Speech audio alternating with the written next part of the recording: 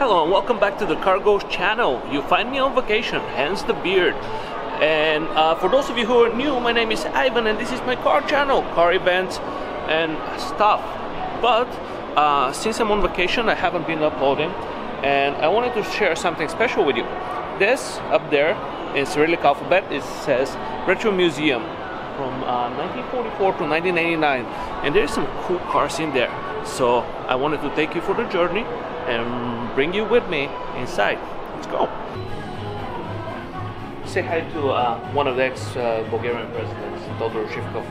But I already know that there is music in there, so audio is not going to be great. But hey, I'll do the best for you.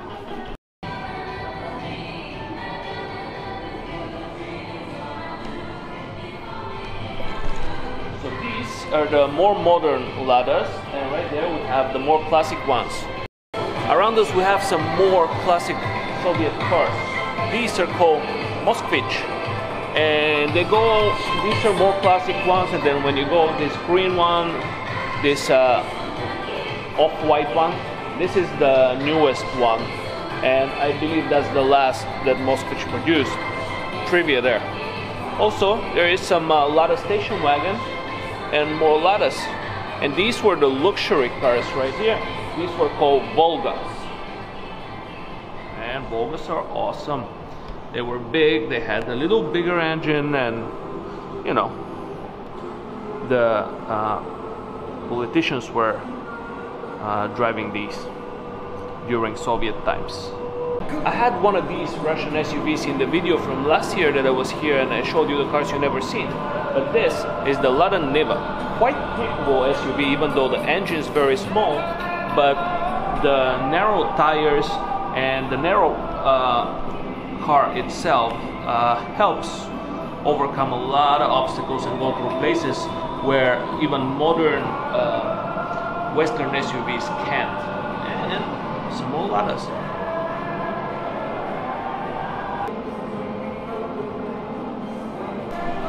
More Ladas, and if we found something quite curious.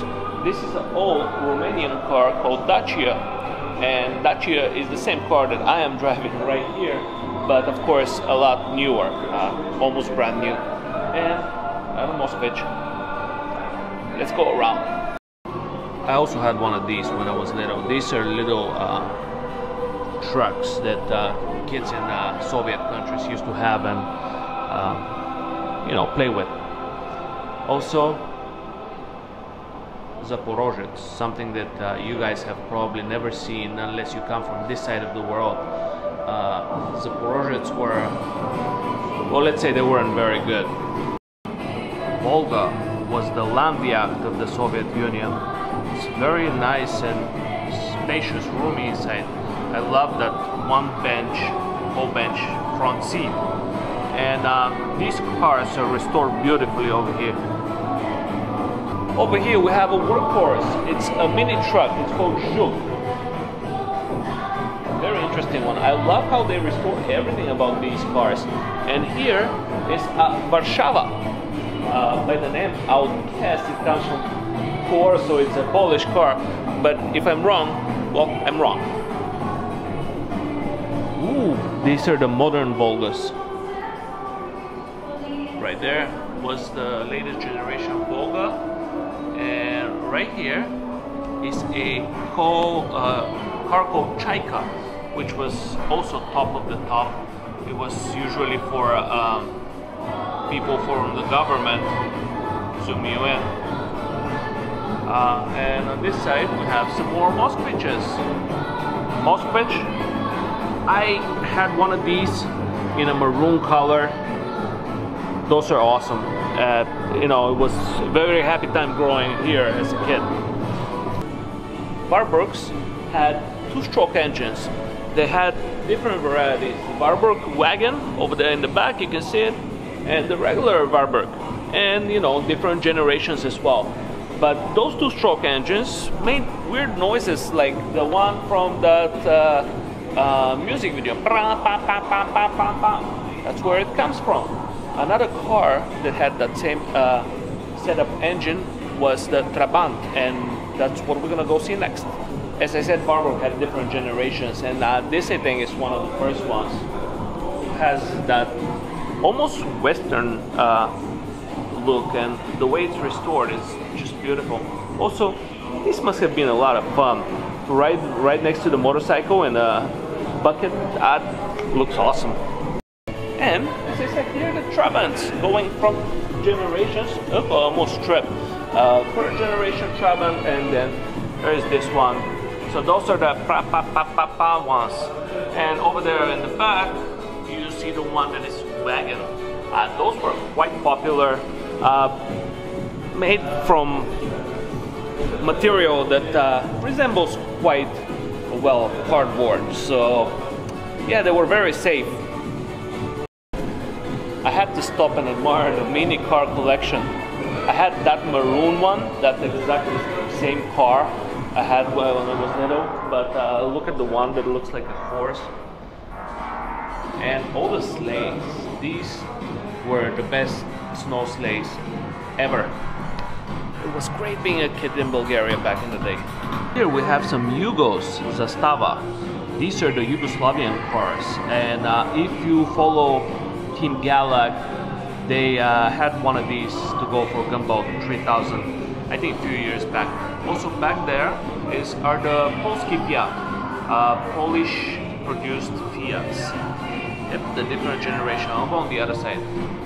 This small one was quite funny. Even when I was back home, people still drive these, but it was never a problem to find parking, and if it broke, two people could lift it up and carry it over, whatever it is. Here are the Polski Fiats. These are the 125, and I believe this was called 126. Here is a military vehicle that I don't exactly know what it is. The whole was to me, but I could be wrong. I like how the little touch with the saw over there, it's nice, good touch. Here we have some Škodas. You can notice that this one doesn't have an engine in the front. That's because the engine of these cars were in the back, like a Porsche, almost. There we go. Those, I guess, were the supercars of communism. Right here, we have some more Škodas.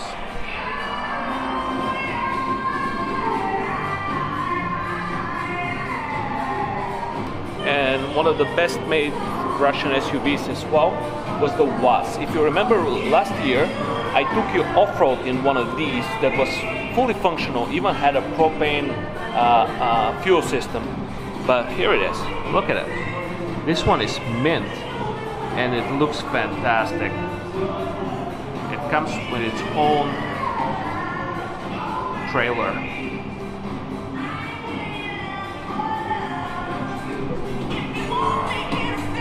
The Retro Museum is awesome. I had so much fun going around all the displays, and besides all the cars, you have these little things. These non-car things are like the computers, like all the things that I grew up with, and are so nostalgic. I'm really happy that I got the chance to share this with you guys. Means a lot to me. Hopefully you enjoyed the video. But just like that, this one is over, and I'll see you in the next one. Bye!